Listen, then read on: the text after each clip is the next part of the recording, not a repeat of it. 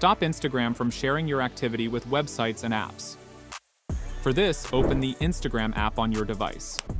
Now, look at the bottom right corner and tap on the profile icon. Next, click on the menu icon. Here, tap on Account Center option. After that, under the Account Settings, tap on your Information and Permissions option. Now tap on Your Activity Off Meta Technologies option. Next, under the What You Can Do section, click on Recent Activity option. It will prompt you to enter the app password. After entering, tap on Continue. Now tap on Clear Previous Activity option. After that, click on Clear. Then tap on Clear Previous Activity in the pop-up page. A confirmation message will appear.